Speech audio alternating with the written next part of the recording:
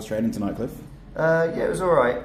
The ice wasn't great tonight, so the pucks were jumping all over the place a little bit more than we would have liked, but the boys' energy was high and they were buying into everything and working hard in all the drills. Just the puck wasn't sliding just quite as nicely as we would have liked.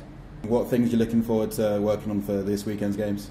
It's just really building on the things that we were good at the weekend, but also reinforcing some things where we were maybe not too sure of or making errors in at the previous weekend.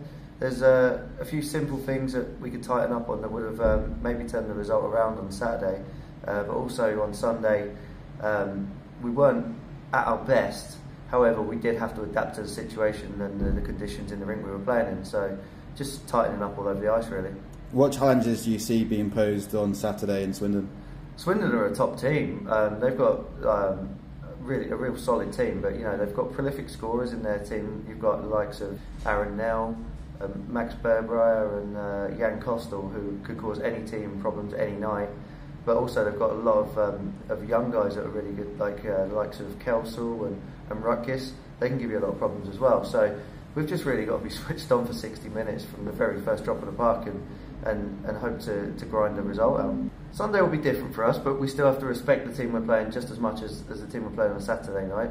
I'll have to admit I know less about the London Raiders, but they're going to be a solid team, and you know Sean Easton's come across from Chelmsford and he's brought some guys with him, solid players who won championships last year. So we've really got to deal with Saturday first, and then I'll start worrying about Sunday's game plan after the game's finished on Saturday night. What would it mean to yourself and the boys to have a big crowd down for Sunday's game? It was amazing last weekend. It was a huge crowd, relatively speaking, for this club and in this league. If we could repeat that, it would be phenomenal. You know, I think we're just sort of establishing a bigger fan base now than we've previously had. They've probably not maybe got their songs and their chants together as much as we'd like, but they were making some serious noise on Saturday, and it really did help the boys. To those who haven't been to a Thunder game before, what would they expect if they were to come on Sunday?